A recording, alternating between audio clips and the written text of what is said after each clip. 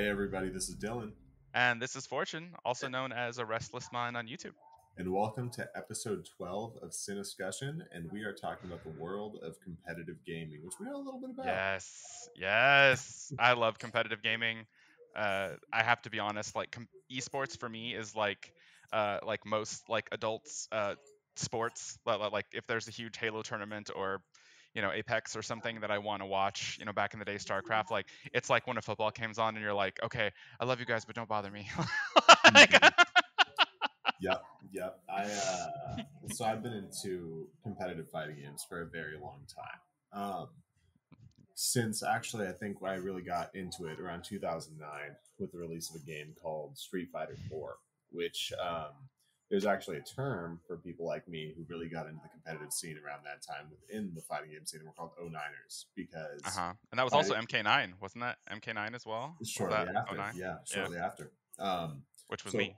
yeah, fighting games as a genre, at least within mainstream media, had been really dying down for quite a long time after the release of uh, Third Strike and Marvel vs. Capcom 2 years later. It was just kind of a dry spell. They existed for sure, but there wasn't any excitement around it. But then came the online era and the Xbox 360, and eventually the release of a new Street Fighter game, which was Street Fighter 4, and you can play with people Yeah. across the world. And And that I remember netcode would never be serviceable today, but back then, just the idea of being able to do that was incredible. and You I know, remember that I remember at the time graphically that was like amazing too. Like that it was really cool. It's like it's a 2D Mhm. plane but it's 3D graphics with cartoon textures or whatever. Like really cool stuff. Yeah, yeah, really cool stuff. They called it 2.5D. Is that what they called it? That makes Yeah, sense. yeah, that's what Yeah. they called it. And funny thing about these Street Fighter games is similar. Years and years later, Street Fighter 5 eventually came out, but it always seems to be the most influential game within the space. It's like a new Street Fighter launches and kind of sets the tone for kind of what fighting games are going to look like for the next 5 to 10 years. It's like this is essentially how Meter is going to be like, and this is kind of how it's going to be based on if it's going to be grounded or if it's going to be crazy and jumpy and air mobility and all this stuff. For Um, sure. Yeah. The first fighting game I got into competitively was Mortal Kombat 9 and that was like you said shortly later, but if you think about it, you're absolutely right because that's a 2D it's the 2D space again, but it's 3D mhm. graphics and there's a meter system and like yeah, for sure. You're absolutely right. Did we meet on MK9? Yeah, when That you're was get, it back in yeah, the day. your gamer tag was back to back country. You avenged sevenfold fan you. That It was a great was. album though, so I can't like say anything negative about it. No, I will own my edgy teenage years with my Avenged Sevenfold, my Slipknot, my Chemical Romance.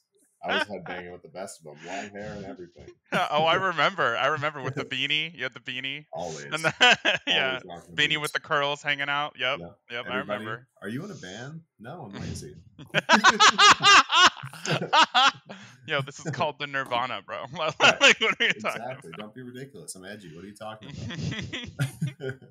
I've always um, been boring. I've just been vastly. Well, that's not completely true, but I'll get into that later. But well, not yeah. boring, but what does vastly mean? Originally it was just going to be vastly underrated. Mhm.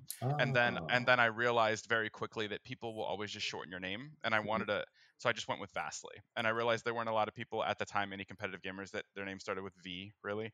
And I Right. kind of liked, and I kind of just wanted to, and vastly underrated was there, and I was like, that's just too long, so I shortened it. My original name, okay, so this is crazy. My mom was very religious growing up. I never really was, but I grew up in the church, right? So to please her, when we first got we got a PC, single mom, so we didn't have a lot of money, but she got a very good deal on a cheap PC at a uh, at a uh, I think it was a chain called CompUSA, Mhm. but they went out of business. So she got a PC and it's years later, so it's fine. They're gone. Well, one of the ways she made the deal is the guy really wanted to make a sale, and she didn't have a lot of money, and she knew I was a gamer, so she Right. said, "Hey, I'll buy this computer if you could hook me up with a couple of games for my son." Right? And this was like 1990. I guess it would have been 9 or 8, somewhere around there.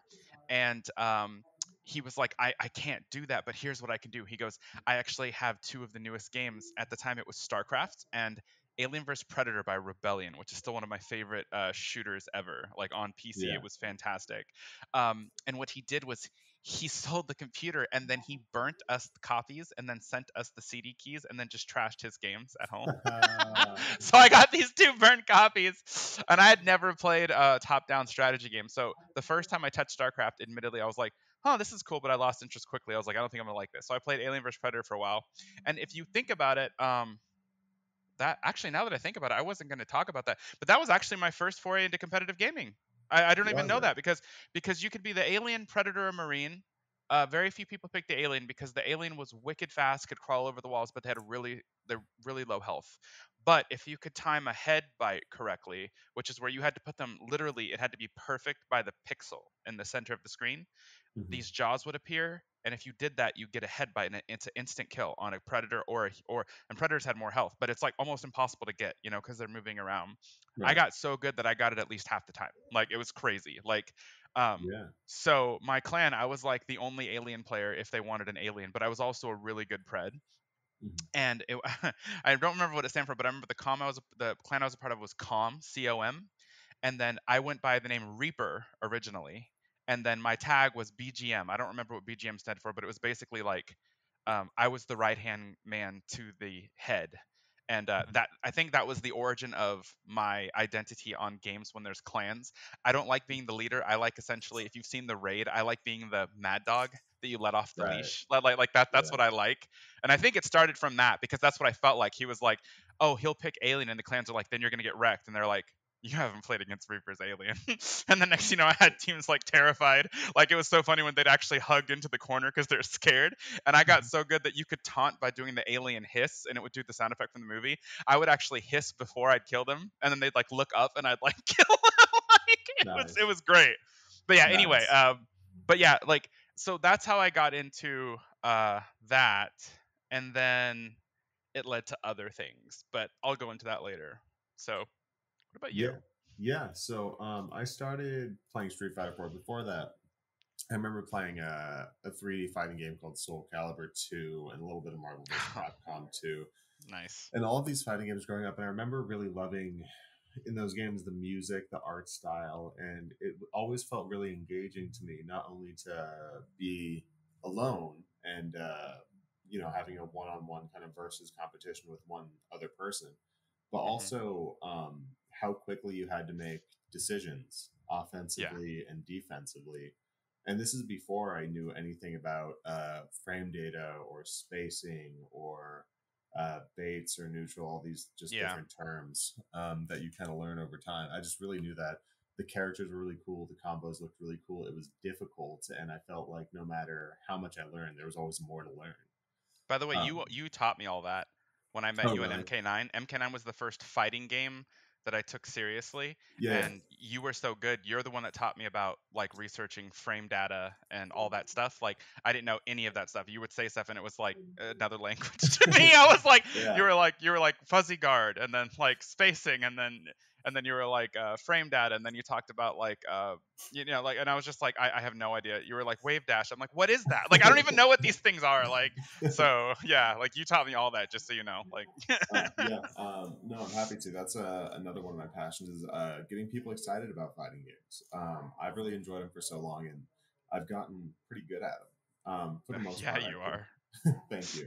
I can pick them up pretty quick, and I can understand system mechanics, and I get to a point pretty quick that you kind of want to be out of a fighting game where you know most of how the characters work, and now it's really just decision making at a very quick Yeah, pace. Can you make decisions faster than your opponent? Or I like to think of it as everything is a problem. You can either solve or you can either give a problem to somebody or you spend the game solving problems. It's either you're really proactive or you're really reactionary. for sure, for sure. And I play very reactionary. I'm very like in chess. I like to go second, for example. I really like to Mm, follow somebody's lead and kind of make decisions based off their decisions. It's very similar in fighting games. There's yeah, less decisions to be made in a chess match. You have more kind of things within a chess match that you can do, but within a fighting game, within the sandbox of options that you have, I like to follow somebody's lead and then kind of make decisions based on that. sure. And it's just it just becomes mind games. It's can you outthink somebody quickly? Can you think faster than them? Can you solve the problems that they provide to you faster than they can think of a new one? You know what I mean? For and it's sure. just kind of back and forth and back and forth. And then you get these big moments where you play against somebody who is playing as quick as you, and they're putting you in situations that you don't understand. And now you For get this sure. moment where you're like, all right, I'm pissed off, but do I feel like solving this right now, or do I need to like go do some research and come back and figure this out? You know what I mean? Exactly. Um, so that's kind of what got me into it. But I've really played most things I could get my hands on over the years. My biggest ones growing up were anything Capcom made. So Street Yeah. Fighter, a lot of the Versus series. So Street Fighter 2, 3, 4, 5. Street Fighter or Marvel vs. Capcom 2, 3, the first one, X-Men versus Street Fighter. I didn't play Yep. much Marvel Infinite. I think you told me that Capcom's your favorite game developer, right? In general. Yeah, yeah, they're my favorite game developer, especially when they're on a hot streak. Like, I remember a few years ago, like they had done a really great update for Street Fighter Five and made it a much better game than it used to be. And then they released another game series called Monster Hunter that was wonderful. That's a They great game. released another That's a great game series, for yeah, called sure. Devil May Yeah. Cry, which was wonderful. And when those developers and creative team are at the top of their game, they really do awesome work. Um, it's probably between them and From Software, who create the Souls games, Oh yeah. which I Yeah. like for a completely different reason. Me too. Yeah. Souls are the games I can just get lost in. Like I could just play. I don't really feel stress, like because I don't know. I don't find it stressful because it's more about just repetition and learning the patterns and everything. But I like it, and I think the world's interesting, and I like the building, and I like the atmosphere. I also like that it's challenging. I like that, like, I mean, it's not as challenging as like some of the crazy old games, but it's Hmm. closer to those style of games, which I miss because I feel like nowadays most developers try to hold your hand most of the way. Um, Yeah, so it it's feels like it's out to nice. get you. It does. It You know, really does, it and feels it like it's does out to get get you very you. Yes, frequently. regularly. Oh yeah. Oh yeah. Yeah. I have friends who've Um, broken controllers, keyboards, things on that game for sure. um, but growing up, where I realized I could be pretty good at it, and maybe I could, really become competitive fighting games, was where we started playing together in Mortal Kombat 9. I was good at Street Fighter 4, but I was really good at Mortal Kombat 9. And it was just Quan because, Jesus. Quan yeah, I Jesus played you were. Quan Jesus.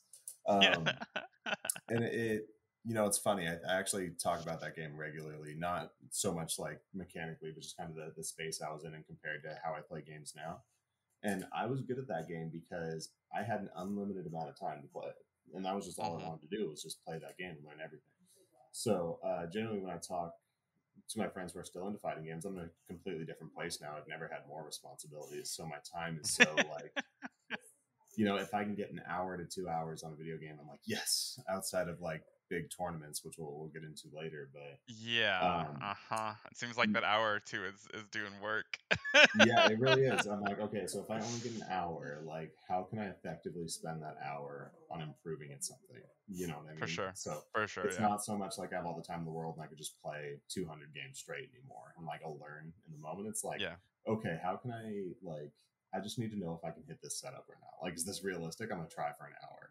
You That's know? honestly a fantastic mindset though. Like Yeah. the time you have is limited, so spend it actually learning something new or improving something. Like that's Mhm. a very great mindset to have, honestly. Mhm. It makes it less frustrating to lose too, because losing can Yeah. it can be frustrating, especially when you feel that you're really good at something. So if I put my mind state in a kind of learner's mind state of I want to attempt to do something that I don't usually do just to see if it's effective, then like if you lose, you're like, oh, that makes sense. Maybe it's not as good as I thought it was. Let me try something else. You know what I mean? Yeah, no, for sure. For Yeah. sure. No, I totally get that one. Yeah, but that's kind of how I started, and it's always been. I know it. Within the fighting game community, it does still seem pretty niche. The fighting game community is pretty large, but not in the way other video game communities are large. You know what I mean? Yeah. It seems like it's getting there though. Like it seems like it's what's interesting is there are certain communities that like I'm not a part of, but the Smash community is enormous. Like that one seems to be crazy. Like I mean even locally at um what's it called? GameWorks or whatever down there. Right. Like the tournaments they used to have for that are enormous. And one thing I learned about fighting games is it does seem like based on where you live, different games are more popular. Like a lot of Sure. central locations and stuff, especially in Chicago and things like Mortal Kombat's really big, right? Street Hmm. Fighter seems to be fairly big everywhere, probably because it's the godfather of fighting games. But like Right. with a lot of the other ones, you'll go to different areas and different games are just more popular there, right? Because and Hmm. I've actually found that to be similar to games like Halo, for instance. There are quite a few pros that have come out of like Ohio. There are quite a few that have come out of Washington, but that also makes sense because it was developed here. Yeah. It is interesting how that works. It's not always the same, but then there'll be a lot of pros that'll find that they're within like a state of each other, like within a 4 hour drive, and I think a big part about that is the best when they go to tournaments, they find each other even if they're not pros yet, and they have these opponents that are really good, and they make each other better. I think over time is what happens, and it kind of slowly Yeah. builds its own community. It's like a natural thing, right? Yeah, Um, yeah. You're totally right on that. I think what slows fighting games down in that aspect, though, is the fighting game community really prides itself in its kind of grassroots ability to build offline events and kind of bring people together and get them interested in person. mhm. And it's the only kind of gaming scene that I still think holds on to that identity uh, really firmly. Everything else has made the transition to online reasonably so. Um, I think the couple things that are different for fighting games are netcodes work very differently for a fighting game. It's input based, so it's not like a shooting game. Yeah. Also, when it comes to fighting games, you are alone and you're testing your ability against somebody else who is also alone. Mhm. And having that kind of head to head in an environment where there's a crowd and you're essentially doing competitive speed math with difficult execution. You know what I One mean? hundred So percent. seeing something really cool in the moment in person, there's nothing like it. People are popping off and hollering and all of these like really exciting things where it's not the same online. You know what I mean? Yeah. Oh, And for sure. it's Yeah. not So like a shooting game where somebody like has a play and you understand like why they stayed in that corner and why they hit you from that area. In a fighting game, somebody could do something to you and you're like, what the fuck just happened? You know what I yeah. mean? What Yeah. is going on? You got to be Yeah. next to the person, just lean over and be like, what'd you just do? How do I deal with that? You Yeah. know what I mean? Yeah, I think some of the great moments in games, like you said, they do happen on land. That was one thing I appreciate about Halo 2 back in the game day. And this will lead into the other segment about because we were talking about what competitive gaming is, and for those of you that don't know, competitive gaming it's huge now, and essentially it's think of it like NFL, NBA. It's called esports, which stands for electronic sports, and essentially you have in games that are solo play, you have sponsored players by different game organizations like fighting games, like Dylan here, who's a part of STG. There are also, and then team-based games, you have sponsored companies that sponsor whole teams. I mean, they pay for your hotel rooms, fly you out to tournaments, pay entry fees, and then you split. Like you win, there's a percentage of your contract you split with them, et cetera, like that. They also a lot of times maybe they'll have people that do your branding on your Twitch streams, things like that. And now things exist that I wish existed when I was 17, because like we saw this stuff coming, but God, I wish it was there when I was younger. Because like now there are even colleges now that have scholarships, like people for like NBA and football. They have esports scholarships, and they're forming like pro Call of Duty teams or League of Legends teams, or maybe soon Halo Infinite or whatever. But they'll like have these leagues, and they'll form these teams for the college, and you can actually get a scholarship if you're like a top level gamer. Yeah. That stuff I wish existed when I was young. Like that would have been the dream right there. Yeah. So it's really taking off, and I mean it's not something where it's just people making a few bucks. It's huge money. Like to put it in perspective, most games aren't even like the biggest game in the world prize pool wise. I think for the last 10 years in a row is actually Dota 2. League of Legends technically has more players that play, and it is a great game. It has like I think it's like 100, I don't know, 80 million people that play it a month or something. Dota has like 15 or something, which is still insanely high. Mhm. But Dota, just for its championship alone, it started with like a $20 million prize pot, and then with people buying battle passes, and half of that contributes to the pool. By the Yeah. championships this year, the final was $50 million, and that's just for the championships. That's the fourth of four majors. I think the other ones had like a $10 million prize pool, and then there's like another, I don't know, when it's not quarantine. There's like another, Right. I don't know, 120 to 150 tournaments all around the world if your sponsors want to fly to them that might have anywhere from a 200 to like $600,000 prize pool. So like these guys are making millions upon millions of dollars. If you're in one of those top like 6-8 teams especially, you're racking up so much money. So it's a legitimate thing. So for parents out there, depending on how good your kid is, it might actually be a legitimate lifestyle. It just depends. And then if you're really good and you're not sponsored, you could get really big on like Twitch. And Yep. don't get me wrong, don't get me started. If you get big on Twitch, it's even bigger than that half the time, because you can make crazy money. But they're legitimate careers now. And I think what's interesting about it is you have personalities that are really good on stream, and then there's pro people that do both. Sometimes streamers just get really good from streaming and then get picked up by teams. It's cool how they interconnect now, and it makes sense, right? Like Yeah. there are some Dota pros that are on top teams now that we knew about for years. They were pub stompers, but they did insane things in pubs, but they weren't pros. And like after I played Dota for like maybe 2 years, like a couple years after I quit, one of them got picked up, and the first year he got picked up, they got like third at the international or something. And I was like, good for you. Like, and then basically there were two. I think there was a guy named Weehaw and there was another guy named Miracle. I think Miracle's still on one of the top teams now. So like Yeah. it's really cool how it works, like, and how the streaming and like just maybe YouTuber world connects with actual pro gaming now, because you actually have a free platform to show off what you got.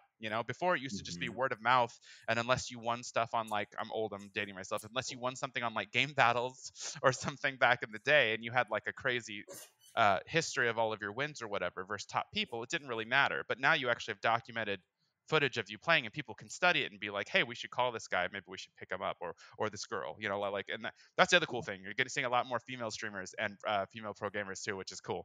Because like for a long time it was like, oh, like they used to say things like, oh, a lot of girls don't play, they just don't prefer like FPSs and stuff like that. And I'm like, oh, that's not true. Like not, no, they're proving it. Like one of the best killer players in Dead by Daylight, her name's Umbra. She's a Mhm. huntress. She could throw a hatchet at you across the map, just guess where you are, down you. She's the coolest thing. So Yeah. like, yeah, Yeah. but like, yeah, it's pretty cool. So it's cool just to see the diversity. It's cool to see just this entire industry like explode. And because I'm someone that loves to watch it the way people love to watch the Super Bowl, I'm so excited, especially on weekends when they have these tournaments. Like I have Yeah. weekends where I'll spend the whole day, because like unlike the football game, they don't have a tournament like every Friday, right? Right. So they might have it once every 3 weeks. So it tends to be like an all day Saturday and all day Sunday thing. So for Mhm. me, like a lot of the day, I'm just like chilling, vegging out, and watching the tournaments. Don't I know it, man? I'm Yeah, in the fighting game tournaments. So I'm like, this is an all day thing. yeah, for sure. I know. Like your This is tournaments an when I, all day yeah, like your thing. tournaments when I watch them, I'm like, I watch all of your matches and I watch some other ones, but I might play games and like wait for you to have your next match. Like It gets to it's the like. point when I'm winning and I'm like, oh, I want another one of another couple rounds. Oh man. I've had people say that they don't mean it because they want the money, but like it'll go on so long. Right. They're like, man, I keep winning. If I lost, I could at least go home. It's so Right. long. Right. It does feel that way sometimes. It's like And a long ass day, and your brain's just on overdrive all day long. So you're just so exhausted. Like I remember, I flew down to CPL Dallas, which was a Halo 3. It was the first Halo 3 tournament when Halo came out, and MLG famously had Halo on the bag. It was their game. CPL was a computer game league that decided to try to get some of the action. They had right. this secret sponsorship, which was like a $1 million prize pool. It was the biggest in history. Ooh. So we flew down to Dallas, and it was essentially a free-for-all tournament. Mhm. I got top 32, which is I think that's still pro brackets paid. I should have won $5,000 for that. They Mhm. folded after that weekend, and none of No. us got paid. Yeah, and then after everyone bought their tickets, it had changed to $100,000 tournament, and people were like, "Wait, what? That you can't do that." It turned like okay, so I'm gonna say this Ooh. allegedly because I don't know, and I'm not gonna try to get sued or anything. Right. But I found out from another pro player that I used to play with at the time. He claimed that he had heard that Uh-huh. allegedly Right. the secret sponsor was Spearmint Gum, and Major League Gaming allegedly found out and behind the scenes possibly snaked the sponsorship on purpose after people signed up, because then once Ooh. they won, they knew CPL couldn't pay it out, and then they killed their own competition overnight. That is the rumor. Like I don't know if it's true, but in That is business it's kind of brilliant. Like it's like you tried to go yeah. in on our turf. We were fine leaving you Yeah. alone with your PC games. You tried to take Halo, and then Like, I don't know if that's true. That's just what I heard. It is a rumor, but when I heard it, I couldn't help smiling because I was like, "Damn, MLG is gangsta, bro." That's Like, some I was cutthroat like, if capitalism. that's true, I don't know, but like, yeah, it was still a great experience. Met a lot of people, but yeah, yeah, Yeah. that world is Um, crazy. that world is crazy. That's something I've thought about getting into the content creation space within fighting games. We're not at the point where our prize pools are in the millions. A big prize pool for a fighting game is thousands. Like it could get up to 20, 30,000 would be like the Yeah, biggest, you know, yeah. for the most part. It's still pretty low. That's why when people like have said like I'm a sponsored player and I've heard like, oh, so you play professionally, it's like this is not a profession. You No, know, no, like, no. this is Yeah, not a it's profession. true in fighting games unless you're getting like top two, like Right. every time.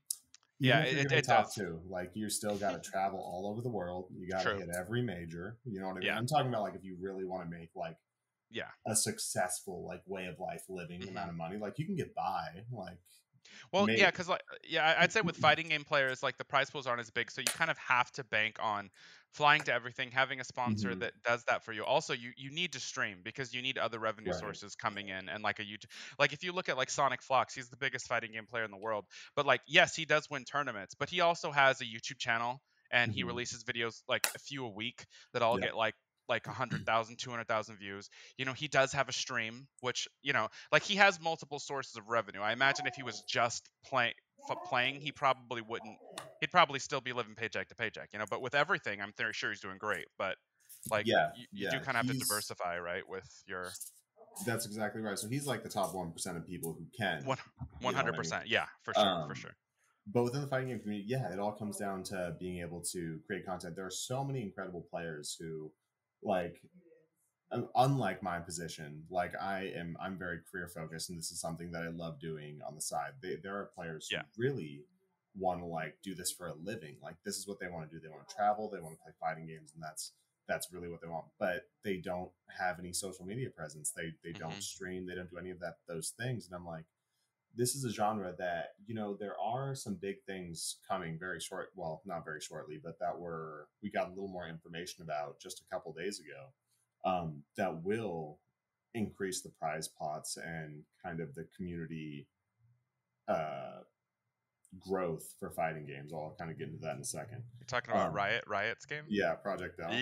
Oh That's yeah. going Oh to yeah. bring a lot into it. But in the meantime, right now, like if you want to be serious and you want to do this competitively and you want that to be your quote 9 to 5, even though you'll be putting in more than 9 to 5, For um, yeah, you have to. you have to be able to create some sort of following on social media, and you need to be able to monetize it. Yeah, It's as exactly. simple as that. Hmm. That's something I've been talking about doing for 6 weeks to 8 weeks, and it's just something where clearly it's not a priority for me because I haven't started it. But Yeah, I was even saying um, like, if you want, I could try to make you some logos and stuff if you want. Just let me know. Like, I'll yeah, and do I'll my probably take you up on that. It's really one of those things where I was having a conversation with somebody and we were talking about life currencies, and I'll tell you what I mean by that. And he was saying, you know what, my currency right now, the most important currency to me is my stress. So he's like, all the decisions I make, I weigh how much stress this is going to cause me in my life. Yep. And I was like, that's awesome. My biggest currency right now is time. Like all Yeah. the decisions I make, how much of my time is this going to take, and will I enjoy doing it? Mine is You a know? mixture of the two, Yeah. basically, is what I'd say. And it's one of those things where I think I'm not sure. What I need to do is I need to give it a shot. I'm just not sure if I'd enjoy it yet. You know what I Hmm. mean? And I know I'd have to give it a lot of time, and that's Did you why ha- I haven't started it yet. did you have fun recently at the big one that you flew to? Because I know you got top 8. Like, was that fun? Oh, yeah, that was a blast. I don't mean playing fighting games. I mean content creation and streaming all. Oh, gotcha. Okay, Yeah, okay, yeah. got it, got it. Fighting games, I love fighting games. I'm sure I'll always play Cool. fighting games in some capacity. But yeah, going to LA was great. There's another opportunity that I'm budgeting for, that the team is helping out pretty significantly with in Chicago at the end of Oh, January, nice. Very cool. which I'm doing my best to figure out how to go to.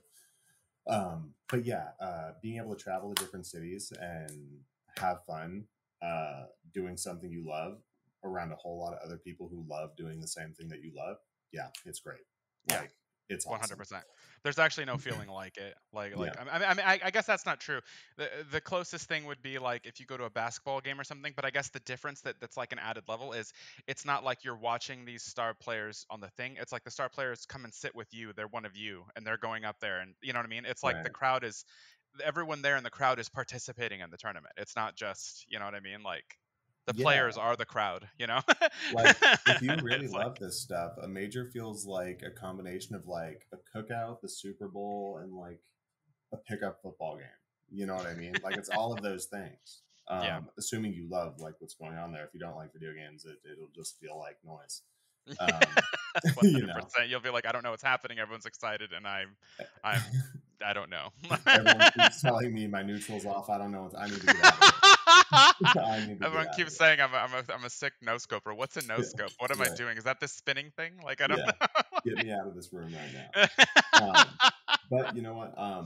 I've always said that I can't speak for other gaming communities, but I imagine it's the same for all communities. But within fighting games, I understand video games can be a very solitary hobby. It can be very much I do this by myself and I enjoy it. Maybe I talk to people online.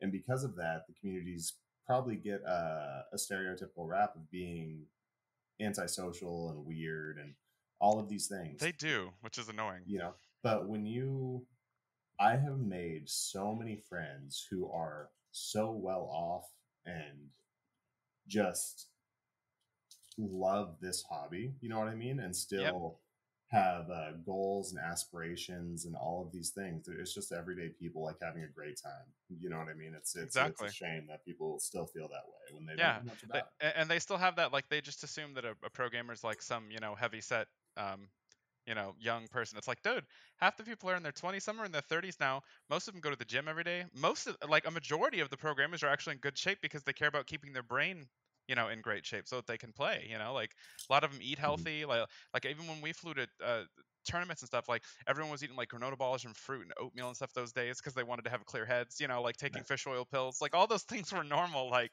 Yeah, I mean, yeah, I'm not going to go into the fact that Adderall is very widely used in most competitive games, but right. that's something you can't really get away from, unfortunately. So, but it is what it is. But I'm yeah, just like mainlining coffee and tea yeah, myself. I do coffee for sure. Yeah, Yeah. because I guess for me, like when it came to competitive, like I said, I was in the clan with Alien vs Predator, and then when I finally started to play StarCraft, I just knew about clans. I didn't know anything about competitive gaming. Hmm. But I got into StarCraft, and I got really good at StarCraft and the expansion Brood War. But I got good, but then I got into this kind of StarCraft had this map editor where you could make interesting things, and there was a version called Zero Cutter or Fastest Map Possible, which is essentially it's the same game, but they kind of cheated the map and found a way to stack minerals on top of each other and put them right next to the base. So what it Uh-huh. essentially did is it's still the game, but you're getting minerals faster. So suddenly your building speed and your micro skills are like at 4 times the speed because like before in the game it might take 20 25 minutes or 21 minutes or something to max out your units. You couldn't have more than 200. A Hmm. really good fastest map possible player, me and friends could max out in 7 minutes and 10 seconds. Like so Right. suddenly it creates a much faster paced game. It's like the same game, but it's much faster pace. But because all of your minerals aren't spread out like they are on a regular map, it also makes your base very vulnerable to attacks on your workers that gather currency. Because if you do any AoE attacks, you blow them all up, and next thing you know, you're out of money and you lose, right? So, Yeah. but I got into that, and it's kind of interesting how this works because I just fell into a group of friends. I just met them and they were really nice and just let me play with them. I added all of them, and then they weren't a clan. They just hung out in this channel called Evanla, and the guy I played with, his name was Ryan underscore Tirith. Oh my god! And then Crazy Dash Goku, and then there was Showdown Pro, and then Van Helsing were like the ones that I played with the most. And we were just a group of friends, but we had gotten so good. Originally, Ryan and Goku and Show did, but then I started joining in fights too. They got so good that clans used to have bots that would have the stats of their ranks against all the other clans, and that was really fun. You wanted to be up on all the clans. That meant you were the best, right? Slayer was one Right. of the best. But what was funny is the channel Evanla was on those bots as if we were a clan. We were just a group of friends, but we were so good that like it Yeah. was really cool. So like that started the whole like having a little bit of an ego and like liking winning. Hmm. I looked forward to 2v2s and stuff with like an actual clan and keeping stats and I Yeah. liked that stuff. Um and then the first thing, and then the crazy thing is the exact same thing happened with Halo 2, because in Starcraft I met these guys that were insanely good, and they were just really nice, and they took me under their wing, right? They just taught me everything they knew, and I got better like way faster. In Halo 2, like Halo 1, I beat all my friends, but let's be fair, my friends are they don't play Halo a lot, right? And then Halo 2, I was decent, but I went. My mom surprised me because we didn't have a lot of money. We always had dial-up, so we couldn't Yeah. afford cable internet, which you needed to play Halo 2. So when my mom got remarried and we got a house and everything, Christmas present for me, which was like, because we didn't really get expensive gifts. Like I said, we didn't have anything. So this was a huge deal. I Yeah. got an Xbox with Halo 2, and she said, by the way, I got Comcast internet. So we have cable. Holy moly. And I was like, oh my God, because she was going to get Comcast anyway for the house. So she was like, I got you an Xbox with Halo 2. You can now play that with people. And Yeah. it was the first, and the crazy thing was, the irony was, I played a lot of Halo 2. I loved it, but I never got to play Halo 1 because you could play on Xbox Connect, but if Yeah. you had dial up, it was like not happening, right? Right. So I signed up for Xbox Connect because I wanted to play some Halo 1. Yep. And I couldn't find anybody, but I was in this room with this guy. And he was like, "Oh, we can't find anybody. Hey, do you want to go play some Halo 2?" And I said, "Okay, sure." He added me. His gamer tag was "It Was Luck." Hmm. Didn't think anything of it. I don't know anything. He was like, "Oh, you're pretty good," and I was like, "Are you joking with me?" Because he's picking up the sniper and the whole team's dead. I'd never seen anything like that. Yeah. Yeah. He also then invited me to some customs over the next month, and I felt like I was just awful. And you started with a battle rifle, and there was no radar and all this stuff, you know. And I always hated radar, so I was fine with that. But I had no idea what I was doing. Like I just would grab flags and grab balls and things like that. I know that can be a clip. I'm not going to go into that. But anyway, yeah. Say no But more. yeah, Say no like more. grab all those things, and I thought I was just getting wrecked. And then by the end of the month, I noticed when I wouldn't play with them, though, when I went into custom, suddenly I was destroying people. So I was getting better. It just didn't feel like it, like with Right. them. But at the end of the month, I wasn't dying all the time. I could at least hold my own a little bit, you know. Yep. Um, and then the craziest thing happened was there was a website back in the day. For those of you who played Halo 2, you'll know this. It was called Halo. What was it? HaloForum.com or Halo2Forum.com. It was the main Halo Hub website. So everyone posted montages, gameplays. There was a front page thing saying the first ranked team, I believe it was 3D at the time, they were formerly Mhm. STK, versus the fourth ranked team, Exit Wounds. And when I watched the gameplay, I was like, oh, there's pro Halo players? That's cool. The POV I was watching was It Was Lux. And I was Ah. like, and I remember going, his name's Tyler. I was like, Tyler, you're a Halo player? And I remember him go, a professional Halo player who, and if I'm correct, he said something like, yeah, you didn't know that? And I was like, there are pro Halo players? Like, and they were really nice. And then the cool thing was that one of the MLG events, because those were live, you know, they had them Yep. all around the country. MLG did this thing where they really took the risk and they had a Halo circuit, you know? Yeah. Yeah. And there was one in '05. It was in Seattle, and Yep. it was Luck and them were coming because they were one of the top 4 teams. So I had my mom. She took me and dropped me off just so I could meet them and hang out. And then I met like other people, and it was so weird seeing it in '05 because everyone they had all these CRTs. A lot of people brought their own Xboxes. It was so different than even just a year later when they had bigger sponsorships. It was Yeah. so funny. Like talk Yeah. about grassroots, man. Like it was For great. sure. But I remember meeting them. I met a guy named Inomini Patri, who is still one of my friends to this day, Jeff, but he was a really good Halo player. Flankster came on the scene back then. I think IGS just showed up, which became, for those of you that play Halo, they became Carbon later. And if I remember correctly, Gandhi was there, Shockwave, and those of you who know Strongside, he's a huge name now. I believe that was one of his first tournaments with a pro team because a lot of people were saying there's this new guy named Strongside. Everyone's watching his POV. Watch him. Like he just never dies. And he invented Yeah. what they called strong siding, where I don't know if he invented it, but he got famous for it because he was the best at it, where you'd look at the ground and put your back to them so that you're hiding your head. So it's hard to get that last headshot. And he'd like get away Ah. all the time, and it was the most annoying thing. Yeah, but it was one of the coolest experiences of my life. I didn't even play, just meeting them, talking Halo, seeing like watching the POVs of people play on this level. Like I got this like just fire that I'd never had before. I'd never been more excited in my life. And till this day I'm 35, and even though I'm not competing, when I decide I want to get good at something and I'm really get into it, I get that same feeling. And I feel like it actually trumps everything in my life when I love a Mhm. game, to the point where I have to actually maintain my, like I'll always work and pay bills, but I have to like maintain the other stuff I'm supposed to do, like my plans. It's like, Yeah. no, you need Yeah. to make time for this and this, because like even right now I'm so obsessed with Halo Infinite. It's my favorite Halo since Halo 2. All I Yeah. want to do is play, like legitimately, like all I want. And I haven't felt that way since Halo 2, because I liked Halo 3, but not as Yeah. much as Halo 2 or 1. And then Yep. Halo 5 I thought was good, but again, didn't like it as much as 2 or 1. This one is everything I wanted, I guess, Halo 3 to be for me. Yeah. So if it Yeah. was made in modern times. So, and I'll get into that in a bit because Infinite just came out. Yeah. But yeah, like it's yeah, and then with fighting games, I played them a lot as a kid, but I never played them competitively. Like I didn't know what I was doing. I was genuinely just button mashing. You know, Mortal Kombat had Yeah. cool fatalities and blood. You know, and then Soul We love Calibur, those.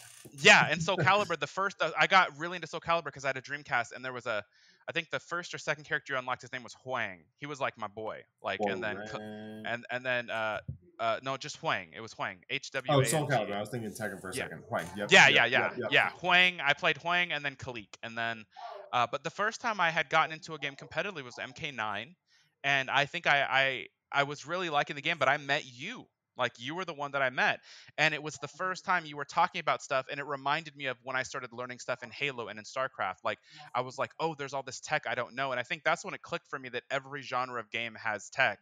It Yep. just comes down to if you get into it or not.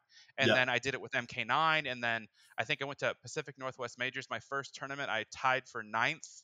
Um, but then after that, all the local tournaments I went to, I think all of them but one, I think I got first or second. Like the Sweet. ones that I showed up to, I got first or second.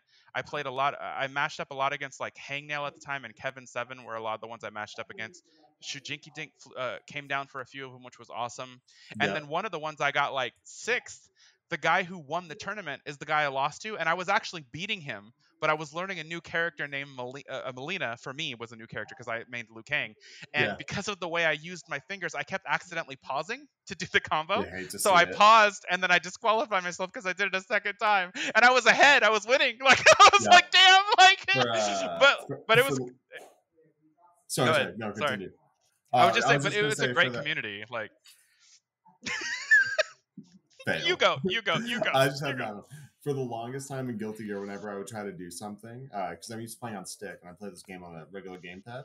The way my Hmm. fingers would move, I would always accidentally hit the share button. So I would just get clips of me fucking up and losing. And I'd be like, damn Yeah, it.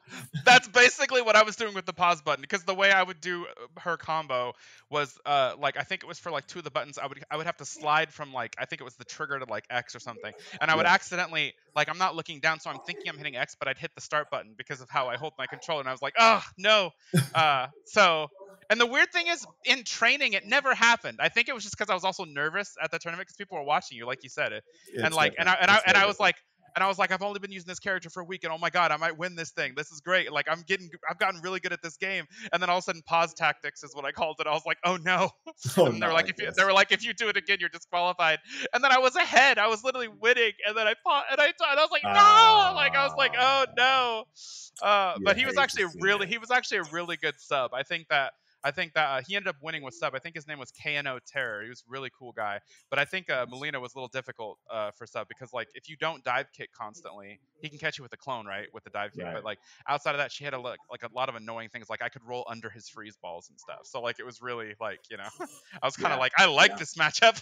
All that kind of play. I don't know if you know this, Fortune, and I've been meaning to go shopping and find a disc, but they just made MK9 backwards compatible on the Series X.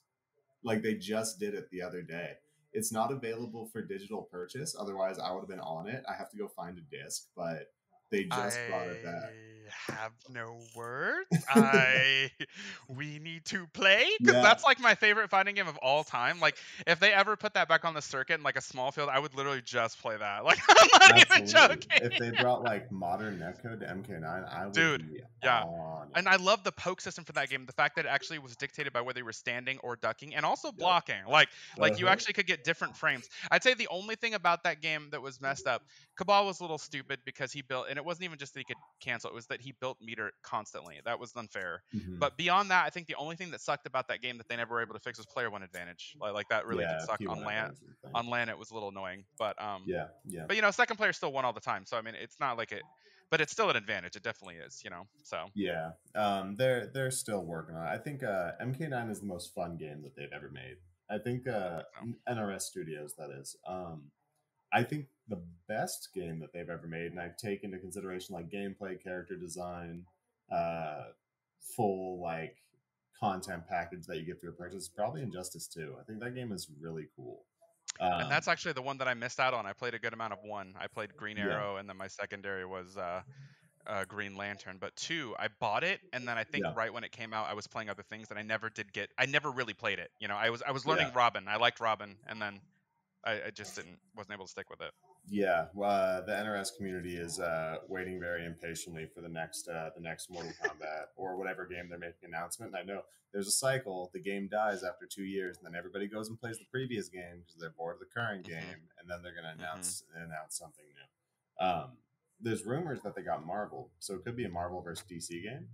Yeah. Um, that And could be that's what cool. I was wondering if you did like a Marvel vs. They also since they have DC, I always felt like they could always do an actual good remake of MK vs DC universe if they wanted to. That could be kind of interesting, like MK vs Yeah, Injustice. I don't yeah. know, but Marvel vs. DC would be like a dream game, but for sure, for Marvel sure. vs. Capcom is my favorite fighting game series of all time, and it feels like to Hmm. me like Capcom presents the new Mortal Kombat. It's like okay, like I guess I'll take it. You know what I mean? That sounds cool. I guess it's not what I want, but fine if this is what we're doing.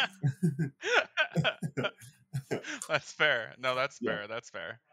yeah, Um, but what so I'm not really familiar with the modern kind of shooting game circuit or what esports looks like for modern shooting games. I'm very familiar yeah, with fighting games, but I don't know what's going yeah. on in that world.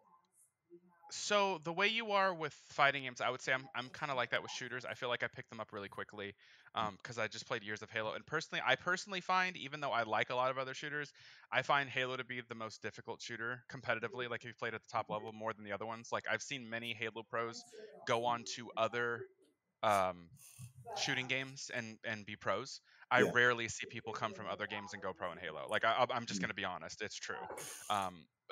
There have been a few, but it's very rare.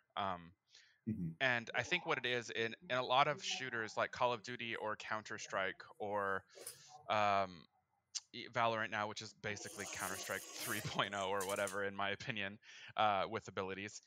Essentially, they rely on fast reaction time and bursts of accuracy, right? Because Uh-huh. essentially, you hit the head, it's over, right?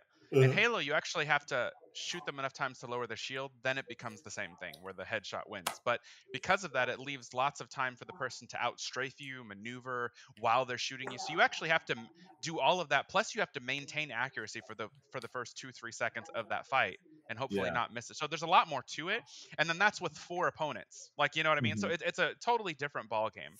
Um, and for me, I just love watching the team dynamics. You know, and on the circuits, it's basically with most shooters, the default settings usually aren't great for competitive. Like a lot of shooters, like Halo, for instance, you know, default there's radar. You don't start with a battle rifle. You start with like an SMG, which, as you can imagine, isn't a good thing because whatever team gets the battle rifles first, if they're good, they're just gonna hold those spawns and not let you get them, and the game's over, right? Right. So in Halo, everyone starts with a battle rifle. It's a fair weapon. It's a 4-shot kill if you hit it perfectly. The last shot's a headshot, and you can zoom in at like a good like 1.4, 1.5 range. So it's a great all-around starting weapon, and there's no radar, so there is Mm-hmm. nothing that promotes camping because radar is bad. In my opinion, radar like single-handedly ruins shooters because essentially it rewards you with stuff for free without earning it, and then it also rewards you for sitting still and camping and like punishing people who run by you. You know what I mean? You Yeah. should have Yeah. to use your eyes and ears to find people. So most circuits, what they'll do is they'll take the game, they'll change the rules around that work well for a competitive setting, and then they'll decide on which maps are balanced enough to create game types on, and then whatever different game types the game has, they will design an entire system around it. That they're typically double elimination. So if you lose, you go into losers bracket, similar to fighting games. Then you have to fight your way through. If you end up making it back to the championship against a team that knocked you in the bracket, you actually have to reset the bracket and then win again, obviously.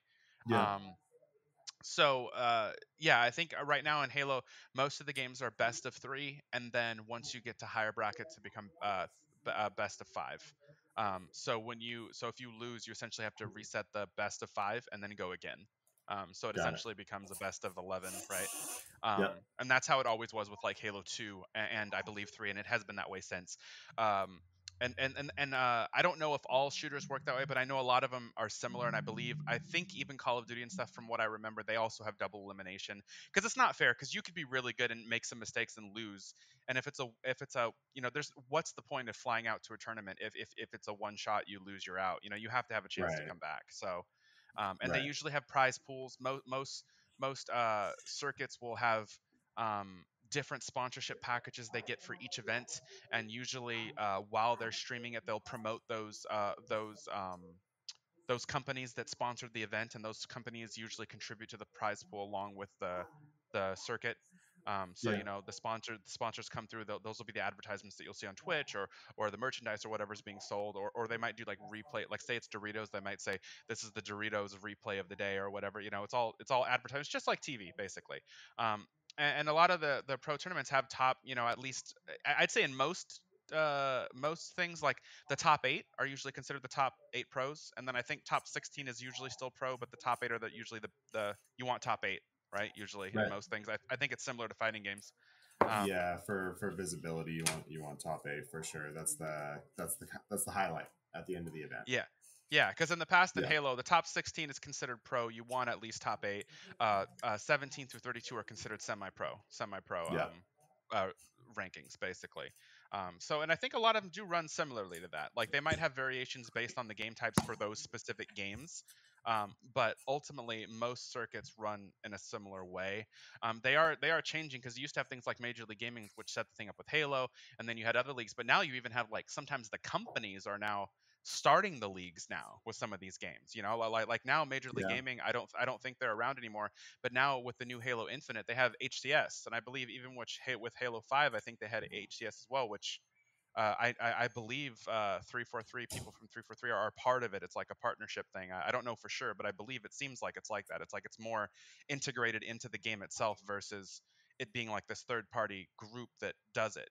Like, it seems like there's a lot Yeah. more collaboration now for these esports communities for different games, which I think is great, because then Yeah. the developers can do really cool stuff for events and stuff.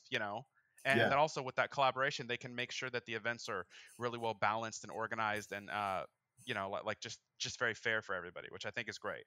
And that's something that they already started with Halo Infinite. They already had a tournament this last weekend, which is an online qualifier for the first actual event, like old school days, where it's going to be in Raleigh. I believe it's in December.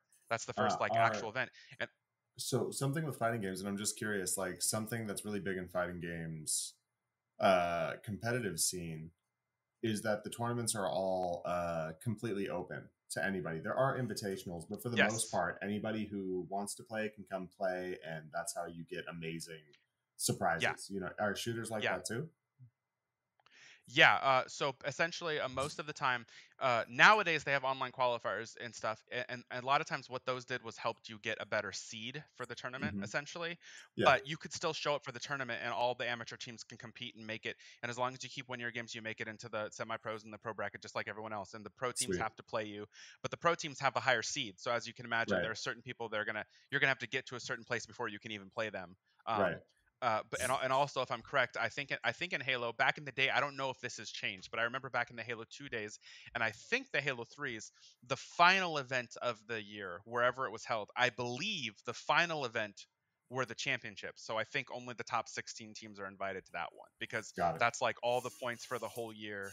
And I don't quote me, but I'm pretty sure that's how it was, because I flew to the final Halo 2 event, which was in Vegas, to try to support it was Luck and Exit Wounds and those guys, because they made it in the top 16. Yeah. And I just flew down because I'd never been to a championship, and I just went for fun with my friend. Yeah. And it was a really cool experience. It was really awesome. Like, just all the top 16 teams going at it. Of course, it's Vegas, so it was fun. Right. Of Like course. but yeah, and that was actually the only time. That was the first time I've been to Vegas. Only time actually so far, but it was a lot of fun. So Yeah.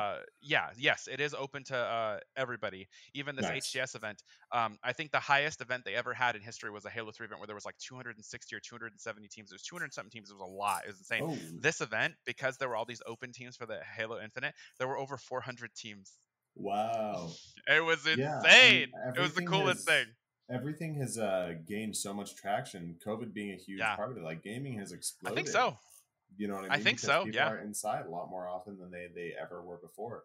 And on top of that, the 100%. technology has advanced in such a way where regardless of what you're looking for, if you're looking for a huge cinematic drama or what we're talking about, a competitive hobby or maybe even profession, like it's all out there for you if you want Oh, 100%. it. And I would say that, like what you talked about earlier is very valid. Now the Yeah. fact that the internet's better, net codes are better. I mean, if you can't hold the live tournaments, you can still host it online. I mean, with Twitch and stuff now, all the players could just stream on their Twitch channels, and then as long as Yeah. they give you permission, you can use your own broadcasters to link all the videos in, just like you would at the tournament. So Yeah. that's what they do now. So whether you're online or at home, I mean, they could still set up a huge $100,000 tournament or whatever. It's pretty amazing. Like Yeah. it's I mean, it's cool, and it's cool because the versatility does show that in situations like this, competitive gaming is here to stay. Like other businesses may shut down and stuff, but competitive gaming, that can still happen from home. They can still have the Yeah. championships from home. Maybe they won't have the big spectacles and flashing lights and them being on stage, but they can still host the tournament. Like, you know what I mean? Yeah. So it's Totally. it's a very different world nowadays, which opens That's up endless opportunities. So Yeah, that's what you were just speaking to, just kind of being able to join these tournaments at home. That's how I was discovered for the team I'm on. Is I was bored and I started playing an online exhibition series, and I was reached out to like, hey, do you play online? I was like, sometimes, not really. Um, but through that conversation and me trying to talk somebody out of what I didn't realize was a sponsorship opportunity, he was like, "Yeah, well, we have this team put together and we're working on expanding in this game, and if you're interested, we'd love to talk further." And I was like, "Well, I'm like planning a wedding and like I'm really busy with my job and I'm doing this film podcast and I'm doing this and they're doing that," and they were like, "It doesn't matter, you're good," and I was like, "Cool," you know what I mean? yeah. So it's one of those things where that would have never happened without this kind of online environment, because that was very much just my favorite part about playing fighting games was the offline aspect, and it still is. You know what I mean? Hmm. But even in my situation, I think of all of these like really strong players who maybe didn't get out to those offline events or maybe wouldn't get Yeah, discovered without all of these for huge sure. opportunities to be seen. You know what I mean? And it's pretty It exciting. 100%. That was actually something I noticed back in Halo 2. I'm not going to say that all the players that made it were players of family of effluence, because that's not true. There were definitely some Yeah. players that weren't. But I mean, unless you Yeah. lived near the event, your Right. parents had to at least have enough money to afford to pay for a plane ticket for you and hotel stay. You know Right. what I mean? And And a that's a lot lot of of people money. could not do that. Like I Yeah. know originally my mom could not do that. Like the fact that Yeah. there was a Seattle event and she dropped me off was really nice. And after Yeah. that, I don't think they came back to Seattle because it had a really low turnout, if I remember correctly. uh, But but yeah, like I don't remember. I don't think they did. But they did do. But they usually come to California, which is interesting because now with Halo Infinite coming out, I'm actually really really into it. So I'm trying to actually get better. I don't know if I want to try to do a team situation, but if I did, the first in-person tournament is in Raleigh, but the second one, there are online qualifiers, and the second one's actually going to be in Anaheim, which is very traditional. There's usually one in Anaheim, and that's in February, California. yeah. So I'm thinking by then, if I can save up some money, if I find a team, like if I decide I want to do this, that would probably be the first one I would attend if I did it. But Yeah. I don't know yet. We'll see. So far Yeah. I'm doing well, but I mean, I'm 35. I do feel like my reaction's not as good as it was, but I Hmm. know if I play a lot, it gets better. So it's Yeah. already better than it was the first 2 days. Like I'm starting to have some of those moments. You know what I Yep. mean? So, Yep. and those feel so good when you start having those. Like they really do. Like, and what I love about it is it shows you how much of it is a mental game. Because if you start getting on yourself, you start missing shots, or you start not playing well. But like for instance, you get some crazy kill-tacular all of a sudden. I promise you, every person that gets some crazy overkill or spectacular for the next at least 5 minutes, they're insane. And it's because in their head, they feel invincible, regardless of what happens. So Yeah. there is totally a psychological aspect to competitive gaming, just like there's a psychological Oh. aspect to any kind of sport. It is a mental Yeah. game before everything else. And my biggest issue back in the day was, I've told you this, I dealt with a lot of anxiety, and I also dealt with a lot of lack of self confidence. And I noticed the days when I felt self confident, I played very different than the days that I didn't. Like Yeah. the days that I didn't, I was okay. The days that I played with self confidence, I was like pro good. And I Yeah. felt like that was my main issue in Halo. Like I played with a lot of the top people. I was good, but I was inconsistent. So some days they Hmm. would be like, you're insane. And some days they'd be like, you need work. You know what I mean? And I noticed that. And Yeah. I noticed it always came down to a mixture of my anxiety and self confidence, right? And at the Yep. time, I also didn't know anything about anxiety medication because I thought I was being tough and dealing with it. But that doesn't help when, okay, I'm dealing with it, but my eyes are blurring and stuff because I'm so anxious and I'm still trying to play. You know what I mean? Yeah. Now I'm on Yeah. anti-anxiety meds, so like now when I get nervous, my heart races, but it feels like normal racing. You know, like Yeah. it's like Yeah. it's like God, I wish I had these anti-anxiety pills when I was younger. It would have been a whole different thing. Like, and also self-confidence is another thing. It's like, it's like if you lose or you have a bad game, don't let that get to you. Like everyone the pros have terrible games Exactly. sometimes. It's just brush it off. The best thing to do is actually not just watch pro gameplays. When you have a bad game, that's the one you should watch. What did Yeah, you absolutely. do when you were having a bad day? What pattern did you fall into? And remember how you were thinking, like what pattern does that create in the game that's leading to this basically circular shitty outcome? Like, because usually when you have a bad game, it's usually because you get in a bad headspace and it doesn't correct, and then it just goes that way through the game, right? So Yeah. watch the Yeah. replays you do worst at rather than all the ones where you have the highlights, because clearly those games you were already wrecking. It's better to watch the stuff where you had problems so that you have a visual indicator or an emotional indicator or whatever of when it starts, you see it immediately and you try to stop it. You know we what I uh mean?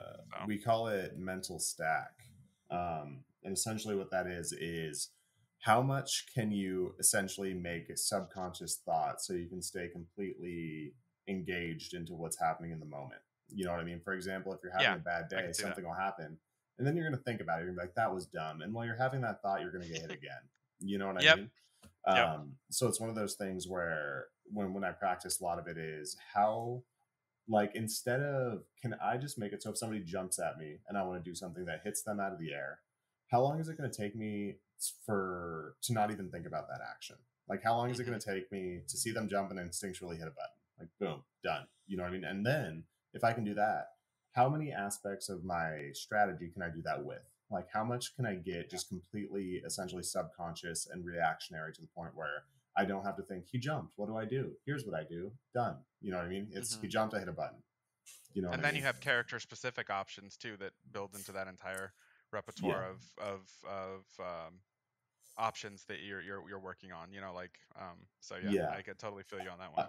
I've been well, my friends and teammates have been joking with me that I'm the most stressed. Well, I say that I'm the most stressed person on the team, and they say it's because, I'll tell you why. So in a fighting game bracket for the game I play now, Guilty Gear Strive, for the most part, it's first to 3 games wins. And I have a Hmm. very reactionary play style, and You lose your almost first round. always, I lose the first 2 games. I Yeah. lose the first 2 games. And so they joke with me that I essentially, they say I play like ass for 2 games, and then I feel like actually playing the game. But But you're actually learning your opponent in those 2 games, is what you're yeah, doing. exactly. But I don't know if I know them by the third game. So by the time I go to the third game, I'm like, oh, I suck. You know what I mean? I'm like, how did I let this happen? And then all of a sudden, like, I was joking with one of my training partners yesterday, and I'll send you this video of where I just did it in tournament for second place. This happened, and like Oh, I missed this one. Oh shit, I'm gonna have to yeah, watch this one. I didn't see this um, tournament. he was talking to me, and I've lost the first 2 games, and I was muted, but I could hear him. And then I won game 3, and he goes, "Oh, here we fucking go." And I was like, "Yeah, that's ridiculous." He was It's like, like "One everyone game knows. 3." Yeah, Everyone knows the moment you win game 3, you're about to get it's like a yeah, total recap that happens to me all the reversal. time, and I wish it didn't. I wish I could just run through 3 games, but I'm uh I'm sometimes too reactionary. Like, sometimes I should make more Yeah. decisions, but I want to take your game plan and break it down to where you feel like you can't do anything. You know what I mean? But I need Yeah. you to No, make no, the first move so I could do that. I'm the same way in Halo. Yeah. Like if I don't know what to do, I'd rather start by applying pressure. That's a start. Yeah. Like I want to apply pressure. I want you to feel pressured on spawn. I want you to be the one feeling like you're not sure what to do when you spawn. Like that's what I Yeah. want. I don't want you feeling comfortable. Um, but yeah, I would say like one of my biggest, and you probably noticed this too. One of my biggest, I'd say, weaknesses is I start getting frustrated. And I've learned this, and I've started to correct it a bit more. Like I've learned that I get more frustrated if there's something I'm playing that I'm not completely happy with playing, but Mm-hmm. like I want to like it, but there are enough things about it that I'm not sold on it, or things that turn me off about it, but I keep trying to play it. I Yeah. find I get more frustrated when I'm losing to things that I think are stupid or I don't understand why they would do that. Like, it seems dumb. Like, why is this, and it's like, those are things that most people would be like, yeah, this game isn't for me, but I keep Hmm. trying to play it because I want to like it. And it Yeah, usually yeah, just yeah. ends at either, I'd say only like 10% of the time do I get past it and then change my mind. Most of the other time it's like within the first week or so, if I'm not liking something, I'm probably not going to like it because it's usually the base mechanics of it that I don't like. So Yep. that's not going to probably change. So if you don't like the mechanics, then it's not for you, you know. Your Um, first impression uh, is usually the right one. yeah, for what you like, Yeah. because you know what you like and don't like.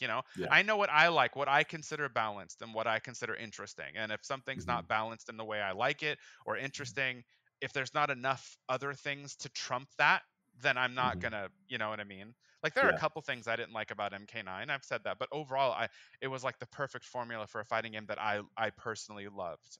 Yeah. Um, I admit, and I won't lie, I also really liked Soul Calibur 5. Like, I liked 2 a lot, I liked but it too.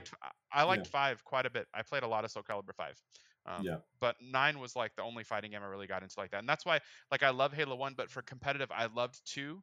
3 I thought was a lot of fun on LAN, but online it was very frustrating. And Yeah. unfortunately, you have to practice online. And notoriously, people on the West Coast kind of get screwed with that because I'd say out of 1 to 2 at most out of 10 games will be a West Coast host. The rest will always be East or like South Central. Right. So they're always as far away from me as you can get, Yep. which unfortunately, in something like the new game, it's designed to have what is it, like a hit scan or whatever and all that, and that's great and it's really good registration. But back then they just had to do the BR spread, which I think is a great idea for competitive reasons. But Uh-huh. online, it meant that like someone else is shooting you across the map, your shield's going down, you shoot them, you see it hitting them, and their shield's not going down. It's like, it was Right. really frustrating, and that was kind of my main thing with that. It's a lot Yeah. better on MCC, by the way, right now. If you guys have Master Chief Collection, they did an update. And now your bullet spread is like way better nowadays, especially if you're on PC. I actually Nice. found that like if I turn up my monitor 144 hertz and high frame rate, shots connect just a lot better in general. So yeah, Oh, on PC I actually quite enjoy it. So it's kind of cool. But nice. the new Halo Infinite is awesome. Like, if you loved Halo 2, it feels kind of like Halo 2 or 3 with sprint. But Yeah. it's hit scan like Halo 2, where your shots just count for the most part.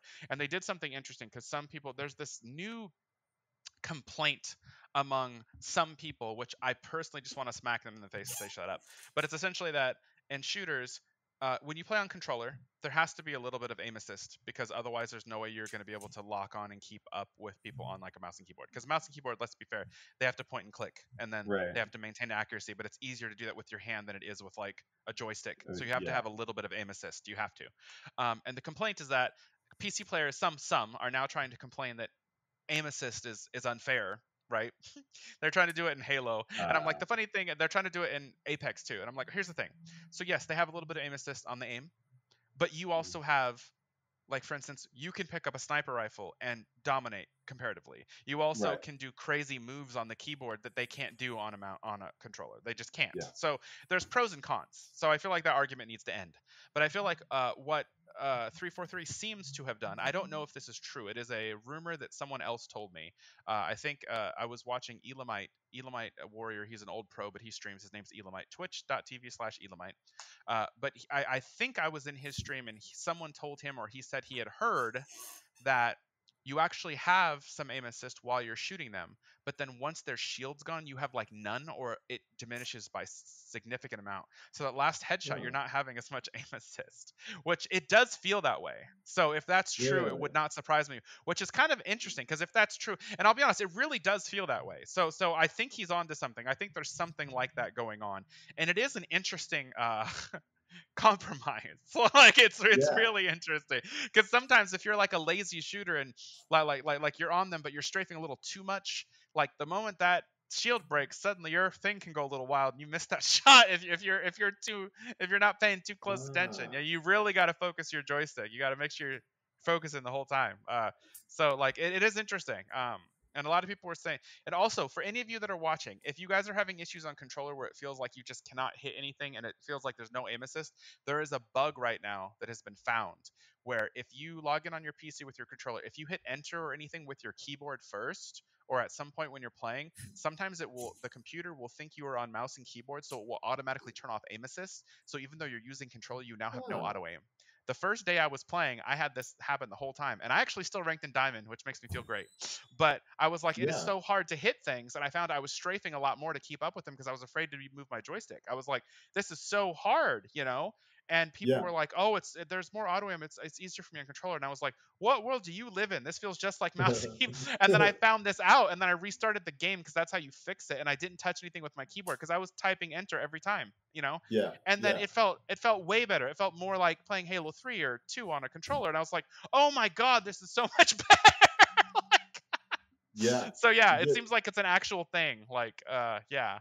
So It's if you guys funny are the playing little like Infinite, things we run into. There's been a conversation around controllers and fighting games too. That the hitbox might be unfair compared to arcade sticks and there's always going to be those. controllers. There's always going to be those, and It's essentially ultimately the people argument that is don't like that losing to stuff. exactly. But you know what? It's one of those arguments where it's like they're a little right, Oh, and it's yeah, because if somebody's playing a character that requires charge moves, you can essentially hold your charge and then still make other movements. Like, that is true. That is true. because you can hold the button down and press another button to like jump, which is true, but also not too many games are going to come down to that situation. You No, know what I mean? and all, It's going to be that uncommon. yeah, and also I would say most people would argue it's harder to use the hitbox too, right? To get used to it, right? So I don't know. Yeah, It's I mean, I guess. I mean, I maybe guess. not. Maybe not for you. Yeah, maybe not for me. I mean, over time, like I went through a learning curve of learning how to play arcade stick. You know what I mean? But Yeah, after like 2.5, 3 weeks, where it did suck. You know what I mean? Like yeah, eventually, you're like, oh, this is how it works, and it kind of be similar. If I were to play on a hitbox, but I just like the nostalgia of an for arcade sure. stick. You know Yeah, what I and mean? you know what the That's what it is for me. and the truth is, I actually don't care for an arcade stick. Yeah, I used to love the arcade, but like in fighting games, I used to always mess up my moves because I'm bad at it. That's why till this yeah. day, even though I like Smash, I can't get into it because they don't let you use the D-pad. You have to use the I know. stick Let us use from the what. D-pad. You sons of bitches. And my brother was like, yeah, but it's inefficient. I'm like, well, then let me use the inefficient way because I like the D-pad. So Right. like I the like the fact that inefficient way.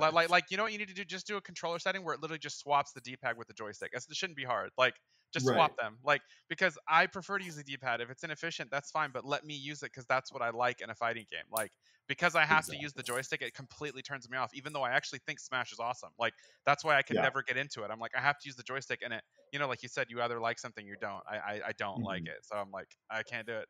Yep. When people ask me like if they should get an arcade stick or a hitbox, like will it make their inputs better? Will they drop more? I'm like, these fighting games today are made for a controller. Yeah. You know what I mean? Like for the most part, they are developed for what everybody has access to. The other Hmm. things are either nostalgia or you want to like kind of have like that cultural thing or that art Yeah, piece. You know what I mean? All that. So it's like for use sure. what you want. Like, you know what I mean? It's going to come down to strategy and being able to adapt quicker than another person anyway. Don't worry about what anybody else is using. Use what you like. You know what I For mean? sure. That's what it comes down to. Do what you like, whether it be a controller, which people will say is the least efficient, which I think is nonsense, or a hitbox, which people say is the most efficient, which I think is true, but it doesn't matter. You know what I mean? Ultimately, they're tools. You Right. know, and if you're good enough, you can kind of overcome most things if you like something most of the time. Yeah. I also want to say, I talked about like what I may do with Halo Infinite, but why don't Yeah. you tell us a little bit about STG and your Oh, situation with them, and maybe we can use that to lead into our final topic, which is where we see the future of competitive gaming going. yeah. So the team that were kind enough to bring me along on the roster are called S Tier Gaming, and it's run by a couple guys down in the Los Angeles area who, similar to Fighting Game Fashion, really built this thing from grassroots, and it started as a NRS team for Mortal Kombat. And they Nice. built a really big name for themselves in that scene because their players are really good and they do a lot for the community, all of those great things. And they've since tried to, not tried to, are succeeding in expanding into other fighting games. So I was brought on very early for their Guilty Gear team, and I've worked with the guys to help bring on really strong players to have a team where we can eventually start doing team battles and all of these like really exciting opportunities to really get our name out there, make more money, have a good impact on the community. And And now we this is finally have a large enough roster to do it, which is the this best and this part. is for Guilty Gear Strive, correct? The newest one. Yep. Okay, cool. For Guilty Gear Strive. So, what I'm doing with them is, it's still like it feels like a mix between a hobby and a side hustle right now because I have been fortunate enough to make more money than I expected to this year on fighting games with how I've been placing in tournaments. But also, the most important part to me is that I always say, the best part about fighting games is the people who love fighting games. It's the best part of the genre. For sure, it's the So community. where I see my future is having the opportunity to be able to travel more often than I could before, go to large events, um, and spend time with people who, like me, are really good at this stuff. You know what I mean? And if I can spend time with people who are better than me and hopefully improve, so I could just be in that environment, talk to them, and hopefully continue to place well in tournaments, get the team name out there more, make a little bit of money for myself, um, and visit as many states as I can feel safe visiting right now. There's a big Yeah, for tournament sure. that there was an opportunity to travel out to at the end of this month called CEO, Yeah. which is in Florida. And the creator of that event, his name is Alex Bailey, is awesome. He made it so vaccines are required, masks are required, all of those measures in Florida, which is a pretty big deal.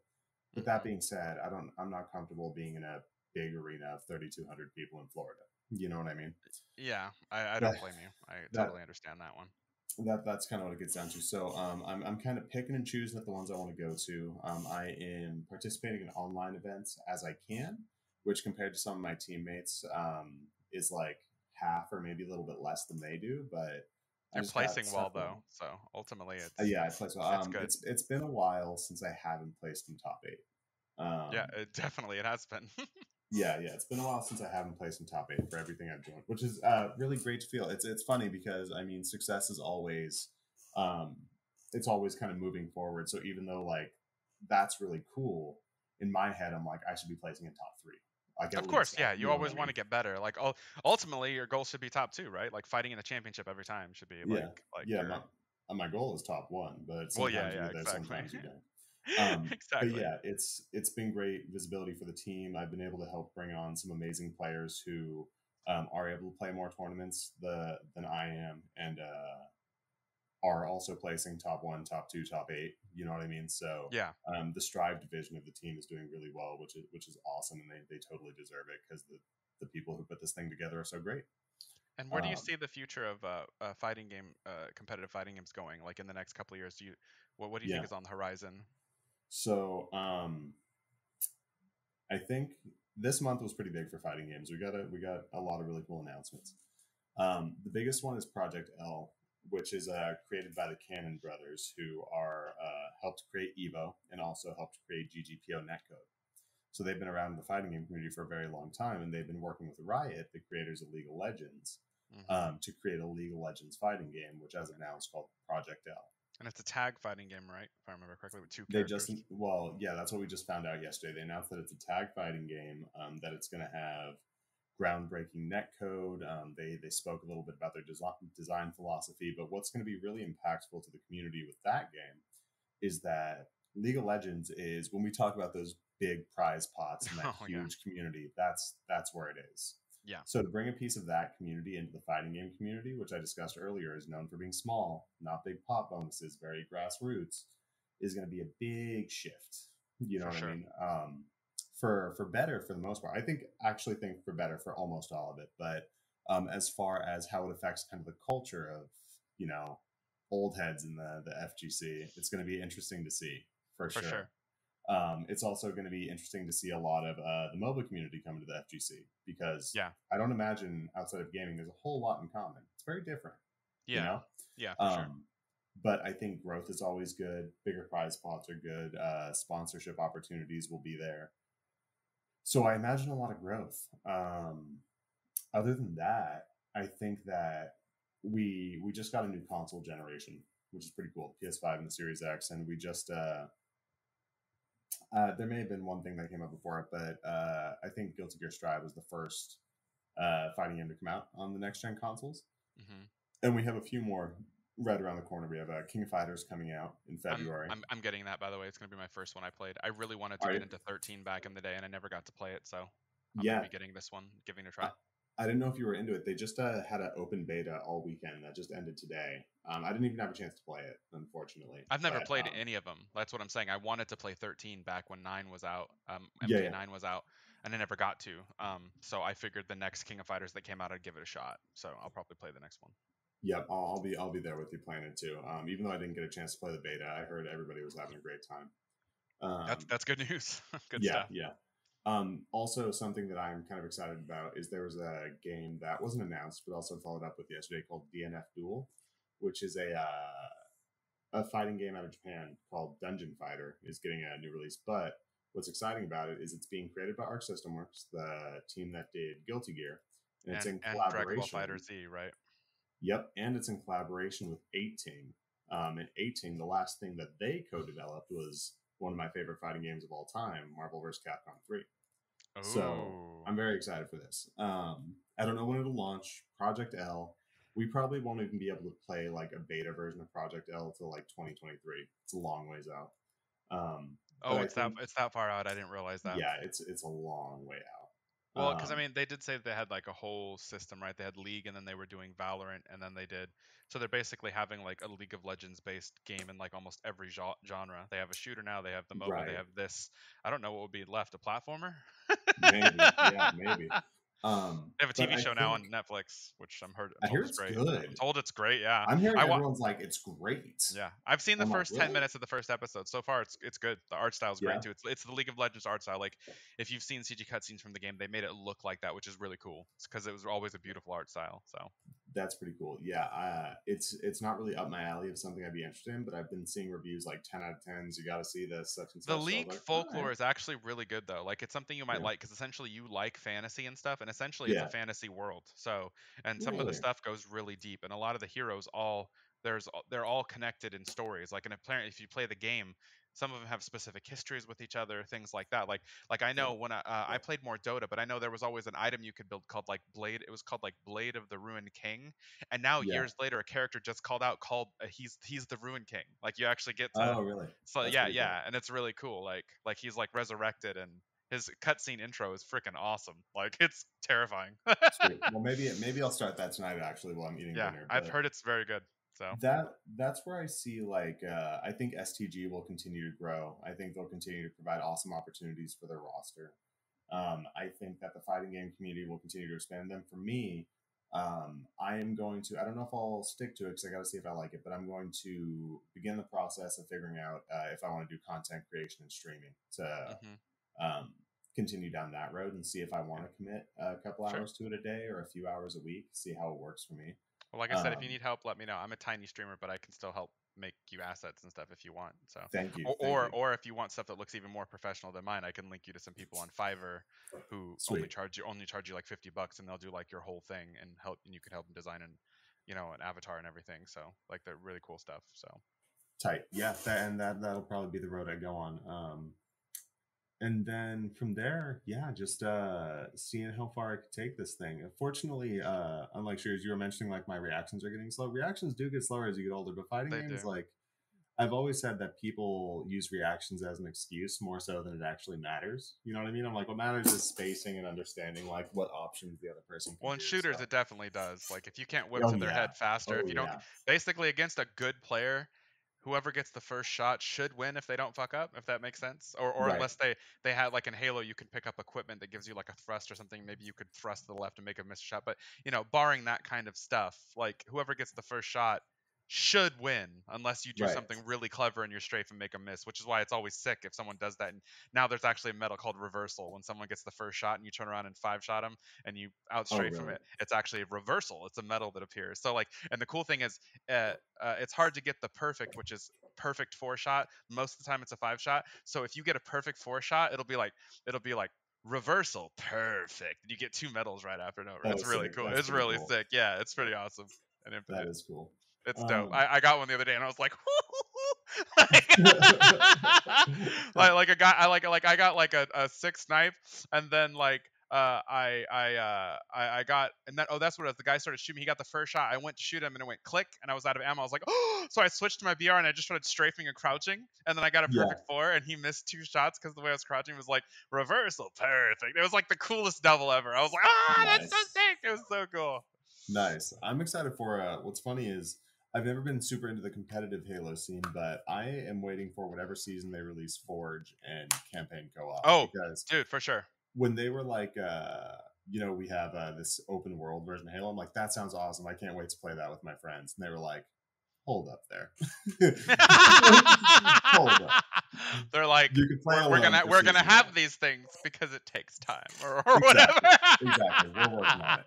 So But here's the multiplayer, which they did on the 20th anniversary, which was awesome. It was the that 20th was awesome. anniversary of Xbox and Halo, and they surprised Yeah, everybody by just being like, "Oh, by the way, here's the multiplayer. You can download it now." I mean, that's so cool. that's an amazing That's the coolest surprise. thing they've ever done. And for being a very good beta, it's got such good reviews because it's great. Like most betas Yeah, have issues. It has some issues with like the UI and like the friends list stuff, but the game itself functions it's really great. well. Like It's it's so really fun. great. Yeah, It's it's so, really and the good. maps are good too. I like the Have, maps a lot. have you played it some? Yeah, yeah, I've been playing it. I probably played it like since it launched a total of like 2.5 hours. Dude, it's crossplay. I can play with you from PC. You should message me. Oh, really? I Yeah, will. it's crossplay. Yeah. I will. Yeah, we Um, should, bro. And I also have a but secondary account, so if you want to play some ranked, I can do that with you too. I'm down for whatever.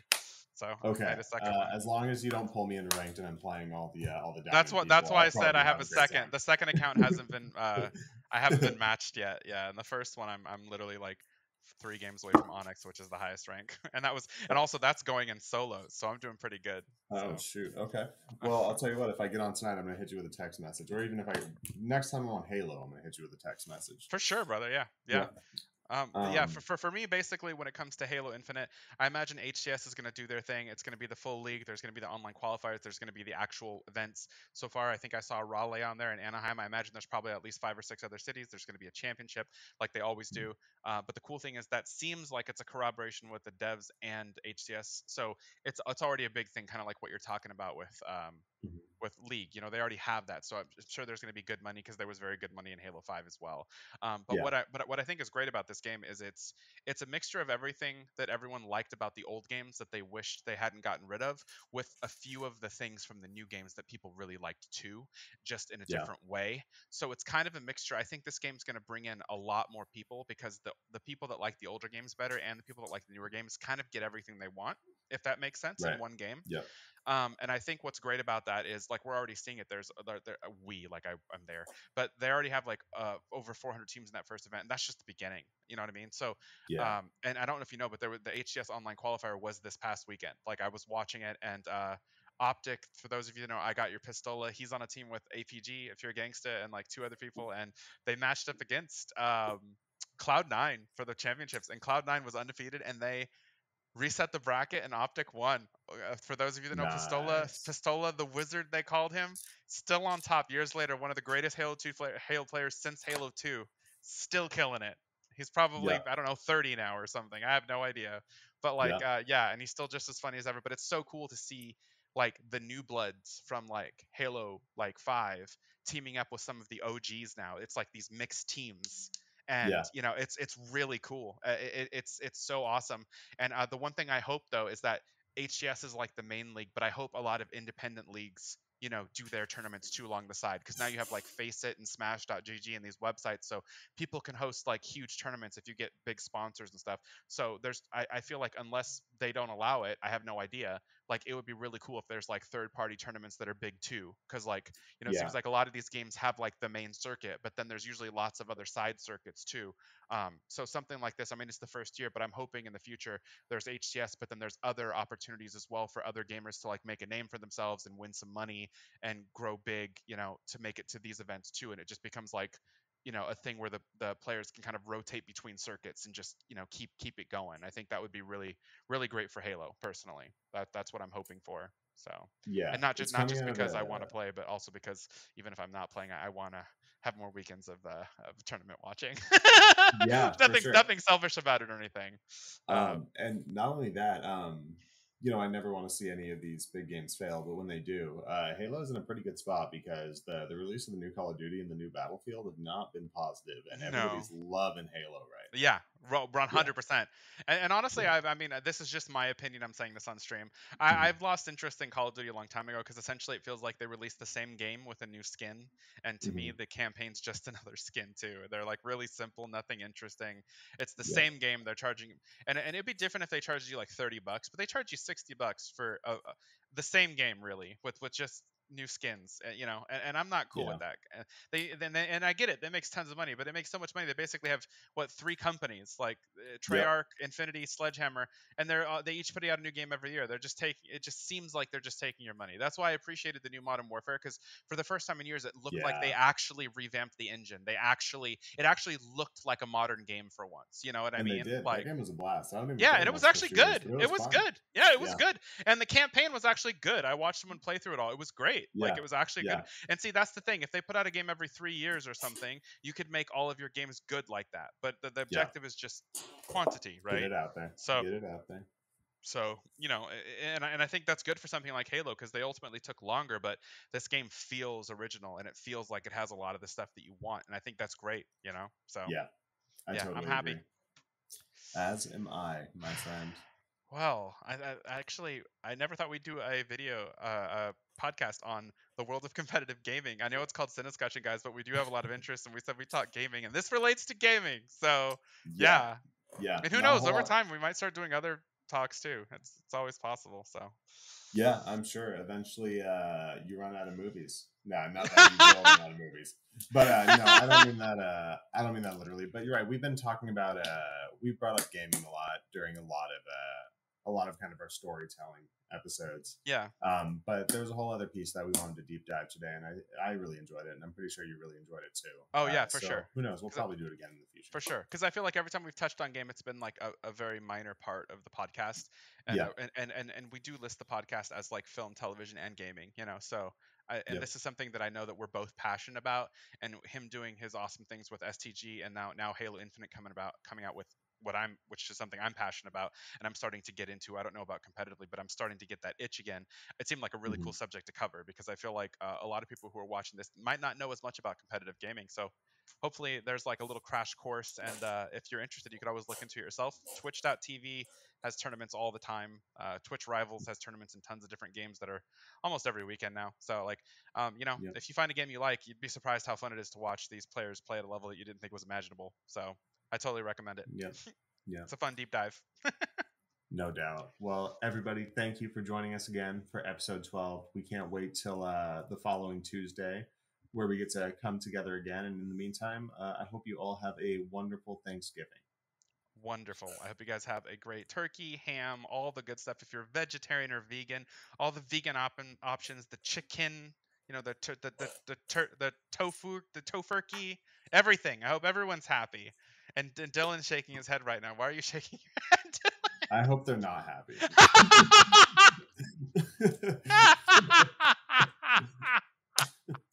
Hey, I'm gonna enjoy my ham and candied yams and macaroni and cheese. So I'm gonna let them do whatever they want to be happy. I'm gonna be happy in my home with a big old pig.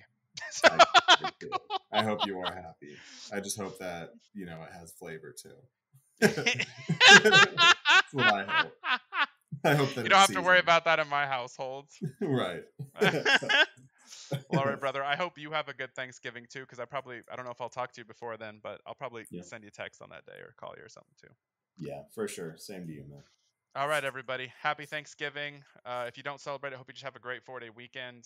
We will see you next time on Cinescussion. See ya. Laters.